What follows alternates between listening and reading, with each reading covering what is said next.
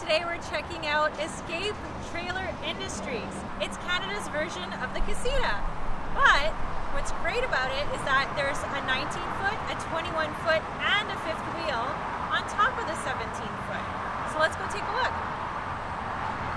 Now we're going to check out the 21-footer.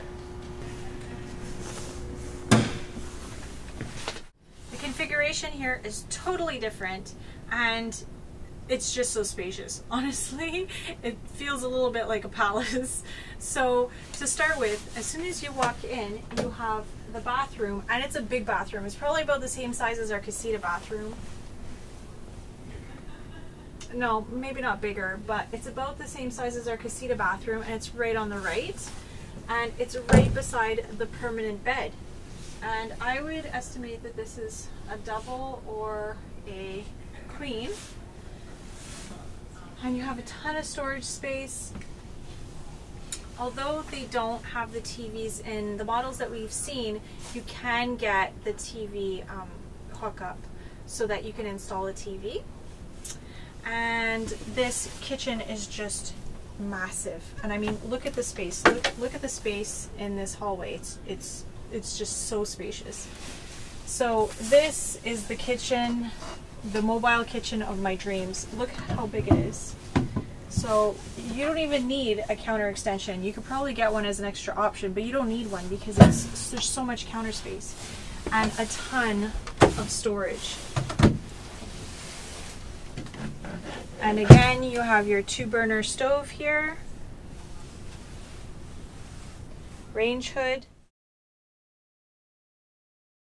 And these are the upgrades, the stainless steel.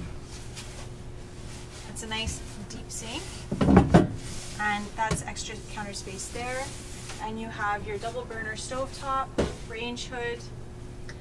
A lot of people say that they don't like the range hoods, it's just in the way, and they don't like how it works, but I personally love my range hood and fan in the casita, and I wouldn't get rid of it. I would keep it, definitely. And there's a ton of storage space here. There's just so much space. And here, you could put your microwave. Here's a wardrobe. And just, I mean, nothing but storage in here. So much storage, which is awesome. And this massive fridge. So you have a separate freezer and fridge, which I didn't think it was possible in this size of a trailer. So that's so cool. Of course, you don't have a bed in that More one. storage down here. And you have a U-shaped dinette in this model. I think that's an extra option though. So normally it should be a regular double dinette for 4 people. And again, move it side to side. So if you're working, or if people need to squeeze by, or you had an extra big helping at Thanksgiving dinner and you need more space to get out, you could do that. And of course that turns into a bed too, and I would estimate that that's probably a double bed. Ton of storage. Control center is up here. Air conditioning unit, max fan. I mean, it's awesome. Doesn't get better than this. Although it's awesome, super spacious, so much storage, this is too much for us. Personally, this is just too much for us. For our lifestyle and what we want to do and where we want to go, it's too big. We wouldn't be able to get into some of the spots that we would like to go, such as that place in Zion with the little creek running beside our campsite. That was BLM land, and with BLM land, the spots are usually pretty tight. Sometimes they're bigger, but that particular spot was pretty tight, and we wouldn't even want to attempt to bring this one in there. So beautiful, but maybe for later on and not at this stage of our lives.